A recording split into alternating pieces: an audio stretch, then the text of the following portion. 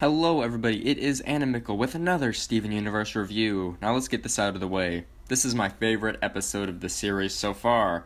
So let's go straight to the cons, because that's how it works. Really, the only con that I had with this episode is at the end when Lapis, takes down the thing. It creates diamonds for some reason. I don't know how or why, but it did.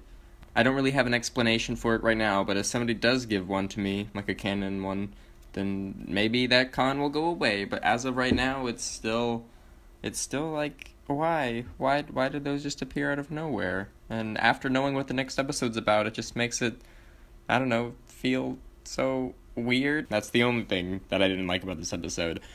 But the rest of this episode was amazing. The very beginning reminded me, the art style reminded me of, the Futurama Matt Groening art style. There were so many good lines in this episode. For example, H2, oh my gosh, it's a smaller than average lake. See, the ribbon is even blue.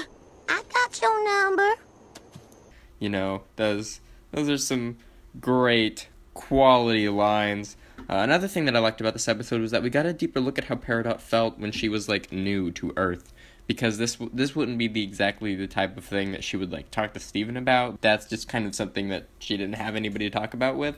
And now Lapis is there to talk about that with her. So obviously they're going to become friends, right? So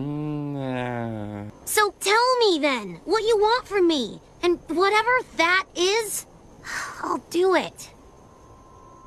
I want you to leave! Okay.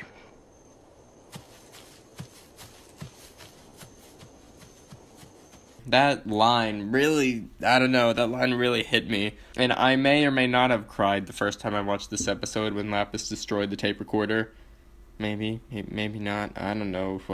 Who told you that? And the reason, ultimately, why this episode is my favorite episode of the series is because of how relatable it is for me. I just really related to the episode, and I loved it so much. I can't wait for the future of the series. Anyway, that was Barnmates. I will see you guys next time for Hit the Diamond. Goodbye, everybody, and thank you all for watching.